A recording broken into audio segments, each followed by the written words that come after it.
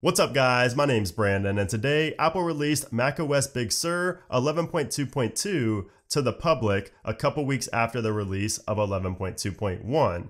And this is the only software that Apple released this week, but the new beta releases should continue next week for iOS, iPadOS, watchOS, tvOS, and also macOS. We should see a Big Sur 11.3 beta update next week as well. But in this video, we're talking about 11.2.2 here, the latest public release. We're going to talk about what's new in this update, the bugs, bug fixes, and all of that good stuff. So you can see here the size of this update on my M1 Mac Mini came in at 2.43 gigabytes. So a relatively, familiar size. It's usually around that size, and you should expect to see it around 2 to 3 gigabytes on your MacBooks as well. And if we take a look at the build number for this update, you can see here 11.2.2, and the build number there is 20D80. So now what's new in macOS Big Sur version 11.2.2? And you can see here on the release notes from Apple, they mentioned one major fix that has been addressed in this update, and you can see it has to do with 2019 or later MacBook Pros and 2020 or later MacBook Airs. So there was a major issue where it says these models would incur damage when they are connected to certain third-party, non-compliant powered USB-C hubs and docks. And this was actually an issue that I've seen on forums and even in my comments over the past couple of months, mainly related to the M1, MacBook Pro, and MacBook Air, but some people also had this issue with the Intel version of the MacBook Pro. So if you go over here to Reddit, you can see this was a pretty popular thread over on the R MacBook subreddit. This was posted 2 months ago, back in December, and you can see the title is Dead M1 Mac with USB-C multi-port adapters. And you can see multiple people are having this issue. If you look down here at the votes, multiple people have this issue in this poll. And you can see it says, it seems there is potentially an issue with M1 Macs and USB-C hubs, specifically related to power delivery capable ones. And he gives an example of the type that he's talking about, which this from Sateki is very popular. I know I've seen this one multiple times brought up in my videos, and it's very popular on Amazon as well, but it seems some people were having major issues, pretty much a brick of their Mac when using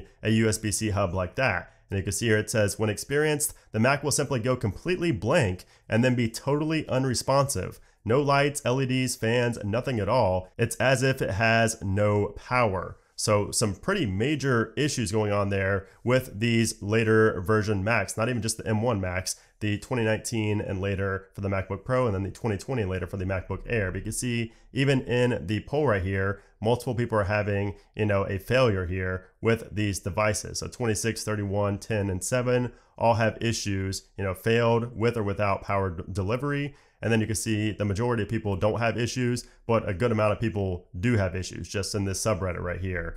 So you can even see some of the comments saying a MacBook Air 2020 died on me day 2 while using an HP travel hub. So some pretty major issues here with these USB-C hubs with the MacBook. So Apple has addressed that here in macOS Big Sur 11.2.2. And that's going to be pretty much the only difference I've noticed so far here in macOS Big Sur 11.2.2. Really nothing else, no security updates, nothing like that. But there are some other things I did want to talk about with this video. And the first thing is actually to do with another major bug with M1 Macs. So it seems like there's a bug in macOS Big Sur that is causing some concern for the SSDs inside. So apparently there's a bug on macOS Big Sur current version as well, probably 11.2.2 as well, because Apple did not address it in the release notes. But basically this bug causes the SSD drive to write data at a very unhealthy speed, and this could potentially lead to a shorter lifespan of these M1 Macs. And you can see here, this is the article from iMore,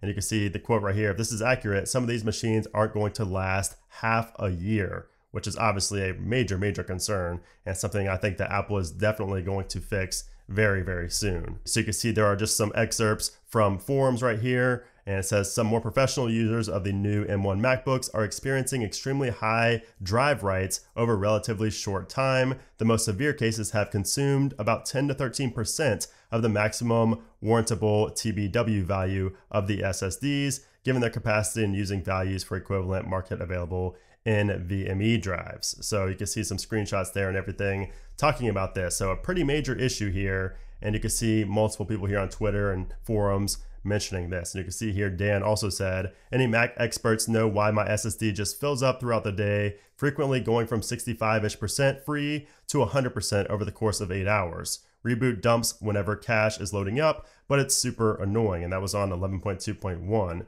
So lots of issues, it seems like, with the SSD drives in these M1 Macs and MacBooks. So hopefully Apple does address that very soon. This just started getting press a couple of days ago, so hopefully Apple does catch on and we see a fix for this in version 11.3. And then another bug I wanted to talk about has to do with the M1 Mac Mini, which is the device I'm using right now, and it's hooked up to my LG Ultrafine 5K. Now, I do not have any issues with my M1 Mac Mini or my display, but it seems that Apple is investigating issues with pink squares appearing on displays connected to the M1 Mac Mini, as you can see here, reported by Mac Rumors. And it says, in an internal memo this week obtained by Mac Rumors, Apple informed service providers that it is aware of and investigating an issue that may result in pink squares or pixels appearing on displays connected to an M1 Mac Mini. So it appears that people have been reporting this for a while on the Apple support,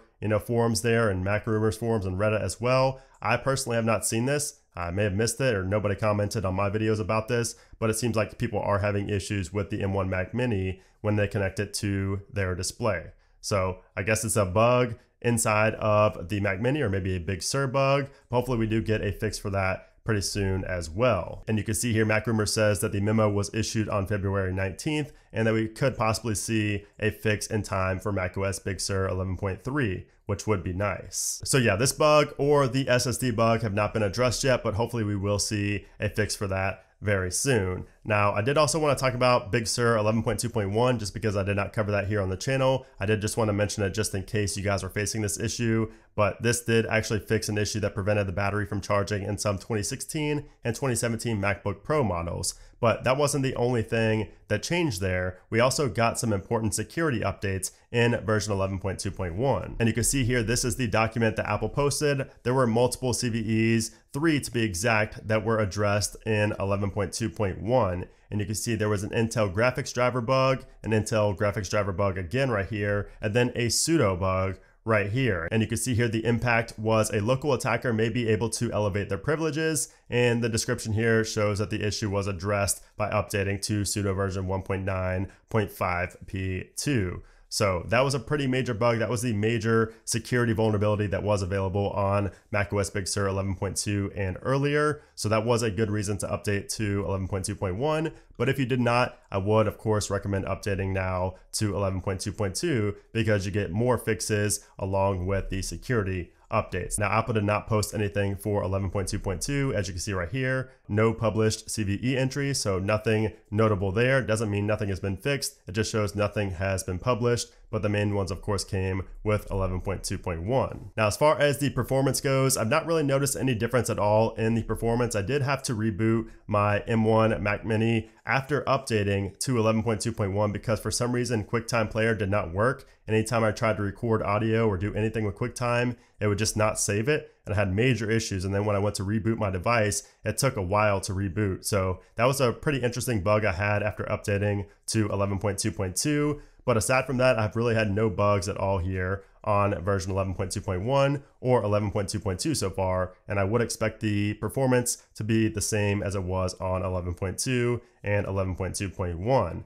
Now, as far as the battery life, I have been using 11.2.1 on my M1 MacBook Pro, and I've really not noticed any difference in the battery life either coming from 11.2, and I would not expect any kind of change with the battery life in 11.2.2 on the M1 MacBook Pro or MacBook Air. So now when can we expect to see macOS Big Sur 11.3? And we're gonna see this sometime in March when iOS 14.5 gets released, along with watchOS 7.4 and all the other updates as well. And that's most likely going to be in mid to late March. So we could see that on the week of the 15th or maybe the week of the 22nd. It's really hard to say at this point. It really depends on when the iOS updates, start looking like it's about to come out. Then again, Apple has not really been releasing macOS at the same time as iOS, so it's really tough to say, but I would not expect to see macOS Big Sur 11.3 until mid to late March. That of course is unless Apple finds a major security vulnerability or a major bug and they need to push out 11.3